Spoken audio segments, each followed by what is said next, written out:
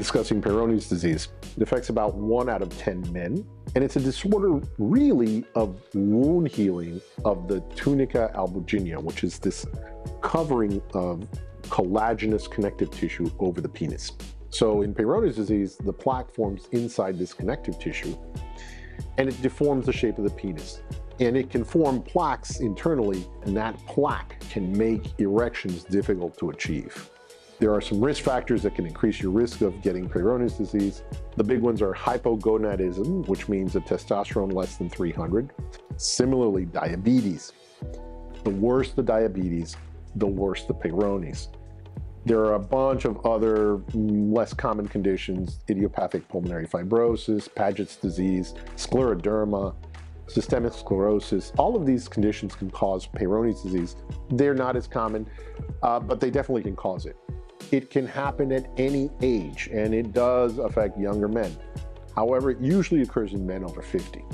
Now, another question that people have is, what is it like to have Peyronie's disease? Obviously, there's a curvature of the penis. Men come in sometimes simply because the curvature of the penis makes sex with their partners uncomfortable. A classic example is a wife refusing to have intercourse with her husband because of the discomfort caused by the curvature. Sometimes, instead of a curvature, there's a ring that forms in the middle of the penis, and it surrounds the penis. So it's not a plaque on one side or the other, but just a ring around the middle of the penis.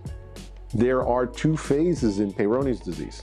In the acute phase, that's the first 6 to sometimes up to 18 months, the penile deformity progresses. So there's scarring gets worse.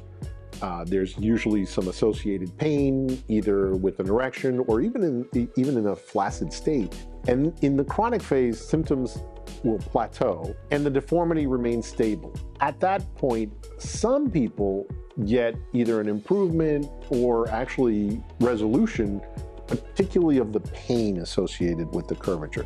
The next big topic is, how is Peyronie's disease diagnosed?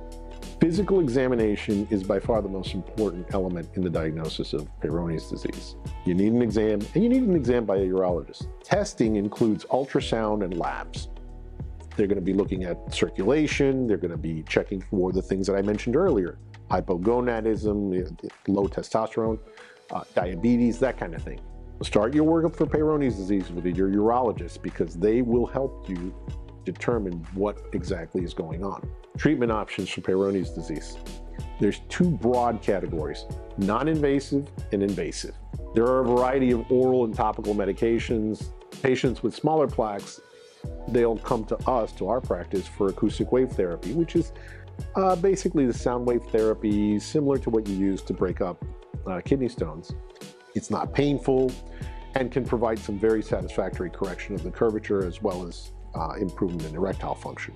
Invasive options include the injections. This is with something called collagenase, which dissolves plaques, or interferon or verapamil, and these are recommended by the American Urological Association. It's recommended in patients with a curvature of greater than 30 degrees, but less than 90 degrees, and intact erectile function. Acoustic wave therapy is used in conjunction with injections to help with the modeling. Full-on surgical options include removal of the plaques, surgically taking the plaques out, or if that's not possible, even implantation of a penile prosthesis, which obviously then resolves the entire problem.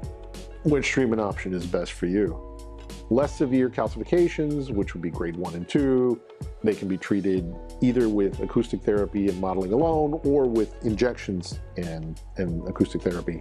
Grade 3 calcifications, those are greater than 1.5 centimeters in any diameter, or multiple plaques greater than 1 centimeter, are the ones that are most likely to need surgery. Remember, insurance doesn't always cover every procedure that works, regardless of how effective given procedure is. So you may wind up being offered a treatment that might not be covered by insurance, but may still resolve the problem for you.